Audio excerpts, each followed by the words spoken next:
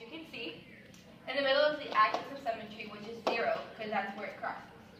The 0 root x-intercept solution is -2 for this side, and positive 2 for this side. As you can see, that there's also a different type. You have here the maximum 2, you have a maximum 2, and a minimum. The value of the x-axis of symmetry is always going to be through the middle. Now students, work on your worksheet.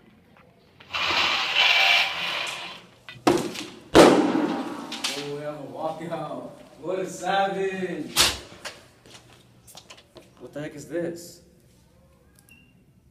Forget this. What did you not get? What's a quadratic function? A quadratic function.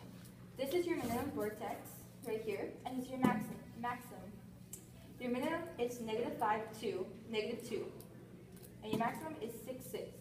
The axis of symmetry goes down the middle of each thing. This one equals -5, and this axis of symmetry equals 6. Do you get it now? Kinda. Okay. Think of this like a U. Or a roller coaster going down. That too, Donnie. And think of this one like a maximum, like an N. Or a noodle. Or a noodle? Yeah. What? I'm not sure that actually goes with it, but whatever you want. Okay. Now, Donnie, try and tell me if this is a maximum or minimum vertex. Maximum.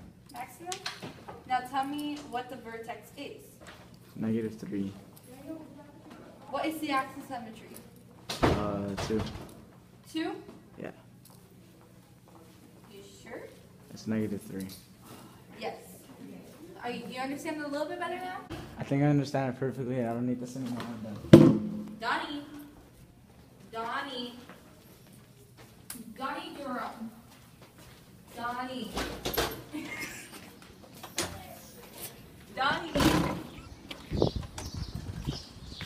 Stop following me.